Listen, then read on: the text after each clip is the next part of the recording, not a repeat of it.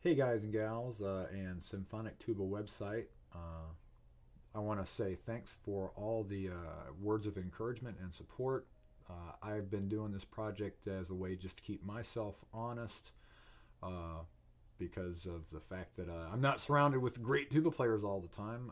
So anyway, this is going to be the second installment in something I'm calling the Drill of the Week. Basically, when I have the time to get in front of the computer for an hour or so and warm up, I will share with you guys what I do and post it up on YouTube. Hope it helps. I've had a lot of questions about stuff like this, and if I have a set warm up. I'll say this about my warm up routine. I do one every day. It's always very thorough, and it's never the same thing twice. So it's not rote repetition so much as it is a daily bug hunt to find out what's wrong with my chops today and how I can fix them. So anyway, I've also decided that I'm going to do most of my talking now so I can ride the mic, and then I will edit this. But when I edit the following clips, it's not for mistakes. It's just to make it shorter so it's not such a long video. Smaller, more digestible snippets, and I'll cut out all of my spit dumping and all that jazz. So this one is called peanut butter. I'm going to come up with witty names. Anyway, I call this peanut butter, and any of my students that have heard me talk about long tone studies know that my theory of long tones is that you're wanting to take the most beautiful sound you can make on any given note and imagine it as a big blob of peanut butter. For those of you with peanut allergies, substitute your favorite spreadable substance, whatever. For me, it's peanut butter. And I take that big blob of peanut butter and I stick it in the middle of a big piece of bread. And then I like to spread it all over all the edges of the bread. I don't like to have any bread poking through. I want to see peanut butter smoothly and evenly spread over that whole piece of bread. That's the way I think of long tones. I think of my tone as this blob of peanut butter, and I use a reference tone that I know I can get a good sound on and slowly spread it in increasing intervals outwards to the extremes. I try and start in a comfortable register where I know I'm going to get a good sound on the note that I'm using as a reference tone, and then spread it outwards. Eventually, these skips become very wide. As you'll see close to the end, it goes extremely high and extremely low. And you'll notice that as my reference tone, I don't start in the extreme high or extreme low register if that's where I'm going to end up, because I don't want to feel like I'm using excessive mouthpiece pressure and locking my chops into a setting, so to speak. But I'm really focusing on using a lot of air, hearing the tone in my head and hearing the pitch that I'm trying to buzz, letting the mouthpiece float around my chops so that I can find a place where naturally my body's going to make the best sound that I'm capable of making with my chops, my mouthpiece, my setup, my horn. I really find these very effective. It keeps me from getting into a sense of feeling like it's difficult to shift registers at will. And I see this a lot with younger students. They really get locked into a high setting or a low setting or a mid-range setting. And consequently, they have really no flexibility or ability to negotiate or navigate the various registers that we as tuba players are called upon to be in control of. So anyway, I hope you enjoy it. This is Peanut Butter Long Tone Studies.